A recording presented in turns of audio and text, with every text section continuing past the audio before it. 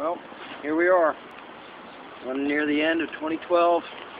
Once again, every single day, beautiful man-made clouds over our head. It's really disgusting. It's really disgusting. A few hundred of these may just do the job, huh? This is a pretty good job anyway. Oops. Take a look at this, guys. Oh man.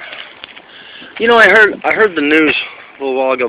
The lady, the piece of trash, that's supposedly our newscaster, says, "Oh, there's going to be clouds coming from the south, partially cloudy." Yeah.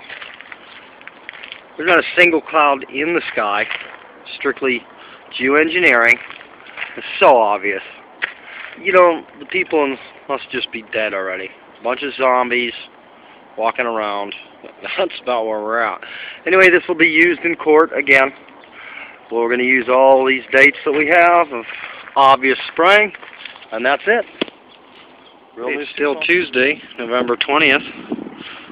Now I'm way east of Tucson, Rita Ranch. Go ahead and take a look at this.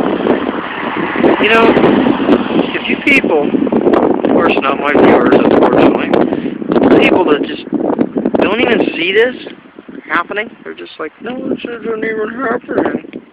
Okay, the entire city covered, nothing, not even close to anything natural. Just lines and lines of whatever it is. Well, the real interesting thing is earlier I was in downtown area, and you can see when you put the sun behind a building, you can see literal webs. We're coming one after another, after another, after another. White webs falling down, and we're breathing this crap in. Just unbelievable. Yeah, nothing going on here, just massive geoengineering, yeah. You know, these guys on the internet talking about chemtrails, they're just crazy. Yeah. There's Harp at work. Unbelievable. And the desperate spraying continuing. Just totally geoengineering flowing over. Nothing natural about it.